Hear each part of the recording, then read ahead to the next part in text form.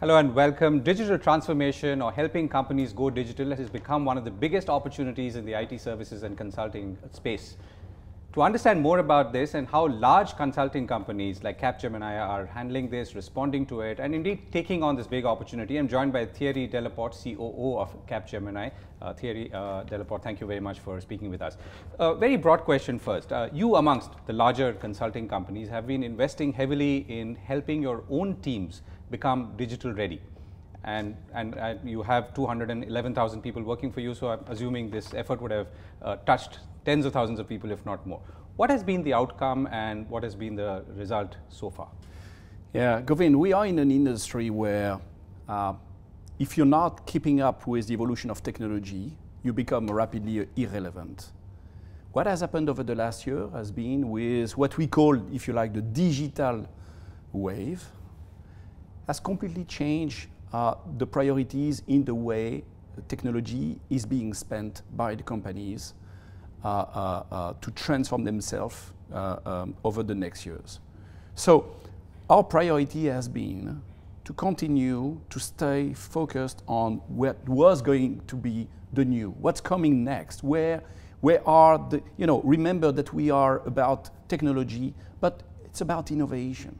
And so staying close to what's going on in the market, what is being, new, and impact of it in the way it can boost the performance of companies is critical. What we call the new is about digital, cloud, data, cybersecurity. Therefore, the need for us was to rapidly rotate our portfolio of offerings in this area, in this space where we know the demand is going to accelerate over the years. And indeed, over the last years, we've had a strong, if not super strong growth, double-digit growth in what we call this new, digital and cloud, around the world. So once you've said that, we are a people business, and so the necessity to get our people current with technology evolution is absolutely critical. In India, you said it, 110,000 people, which is more than 50% of the entire group, the most fantastic power force of Capgemini, huge concentration of talent, was absolutely critical that this population be current and focused on the new technologies. Right. So we've invested in hiring talent, in training talent, in upskilling people towards those technology. And then let's be clear, it's exciting for the people to learn about technologies, the potential of it. It's actually fun for them. And I can see in the way, our people are engineers, they are technologists, they love what's new, they love to play with the potential of technologies. So for them, investing their time into learning more about what's happening in cybersecurity, what's happening in data or cloud is nothing but exciting. Right. So 45% of your revenue now is cloud and is cloud and digital, and that's grown 20%, and much more than every other sector or most other sectors. But on the other hand, business process outsourcing, which is an area that we're all familiar with sitting out of India, has slowed down. So why is that? Is that because of specific geographies or? Business process outsourcing is a very important part of our business. And this is just, if I may supplement, this is not a question aimed only at Capgemini. I'm just trying to understand what's happening in the environment as a whole. Yeah. I'll tell you. Business process outsourcing is being transformed by the power of automation. Automation is about, how can you improve, streamline, accelerate, your different processes via technology. Automation is therefore, in some cases, reducing the need for individuals, which somehow is impacting the revenue itself. But it's the reality. So we are going through this transformation. We have engaged, several months ago, a real shift of our portfolio in business process outsourcing. We have a strong base around accounting and finance. We really have a leadership position in there. What we are doing is accelerating our investment around intelligent process automation and around digital supply chain. So those are two areas where we are shifting our attention, growing our capabilities, upskilling our people, and rapidly we'll find growth and go back up and again in right. growth. So when you talk about growth in digital and cloud, could you illustrate that for us through the eyes of a big client or a business sector or an industry that you work with? For instance, you just said finance is a big one. Yes, for sure. Banks. And how that has changed for me, the consumer, and my touch points. It has changed it completely. Mm-hmm. Okay, take a step back 5 years ago. You go in a bank, you are in front of the director of the branch. He's asking you your bank account. You can give him your name. He doesn't know you. He's keying on his computer, get some detail about you, probably see your balance position, has no clue who you are, doesn't know who you like, doesn't know what you need. How can he push products to you? The obsession of the banks has been, in terms of managing their customer experience, improving it, is how can I empower my employees to be able to be, get the information they need in order to provide and have an intelligent, discussion with their customers every time they see them. So that has completely changed the interaction. But for banks, digital transformation has also been about how can I streamline my processes? How can I do that in the back office, so behind the customer interaction processes, we have simple processes. Banks are dealing with immense challenges coming from the level of complexity. And so digital transformation is about driving more leaner processes, less expensive, more efficiency, less errors, better quality. And if you look ahead, what are the kind of challenges that you see for both customers and for yourself in delivering, let's say, more precise and fine-tuned offerings of digital transformation products and services? Well, the digital transformation will always be about, what is the business challenge we are trying to address? 2, what kind of data are we exploiting? How do we leverage all the data? How do we make them, good quality? 3, do we have the people in the company, the leadership alignment, the clear strategy identified in order to drive this transformation?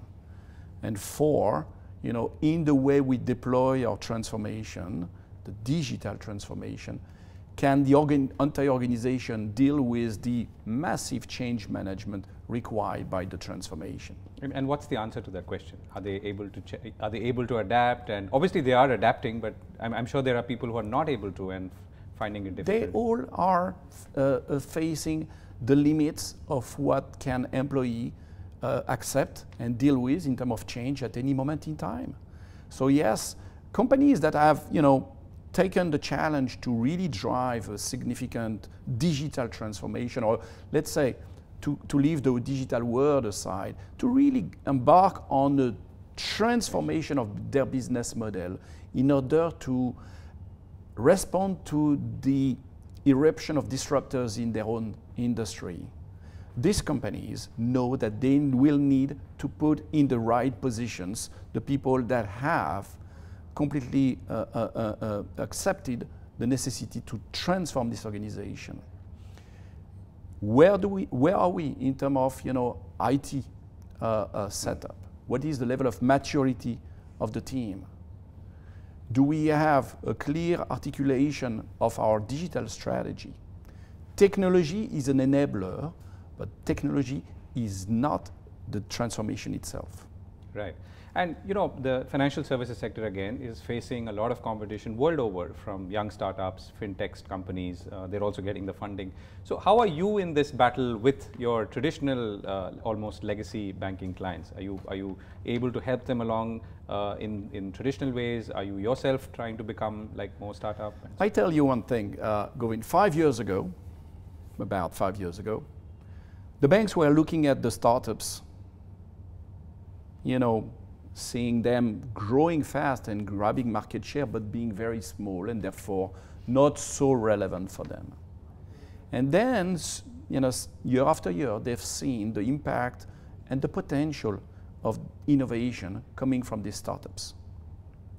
So they've started to connect with them.